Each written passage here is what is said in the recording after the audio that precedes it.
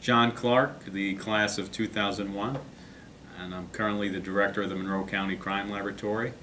That job involves the responsibility of overseeing the daily operations of the laboratory, including the forensic testing, the quality system, as well as making sure we're providing the services that our customers want. So John, what was your favorite thing about the MPA program? One of my favorite things was getting to meet individuals from different careers or different professions, so networking more or less and learning how they dealt with challenges and how they came up with solutions to those challenges in their careers. When you were at the MetroCenter, is this what you thought you'd be doing with your MPA?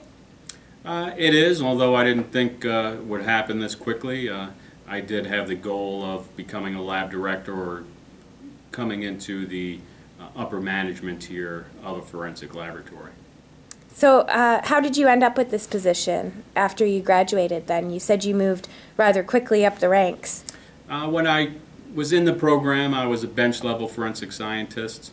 After I graduated, I then got a promotion to the supervisor of the firearms section of the laboratory. And then a few years after that, I was promoted to laboratory director. Students may look at this video and say, I really do want to work for the county someday or in forensics. How do you make that happen? I would have to say that you never stop learning. Every manager or every employee needs a lot of training. There's a lot of free training out there. I always encourage the people that work for me to try to seek out that training.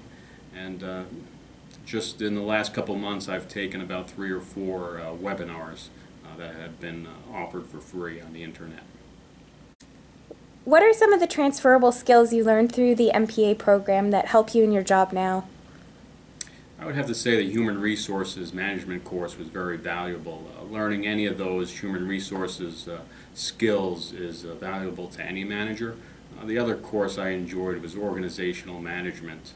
I thought it was very fascinating learning about the culture of organizations as well as communications and decision making. Throughout my career, I've had the opportunity to work at several different crime laboratories, and I always found it interesting.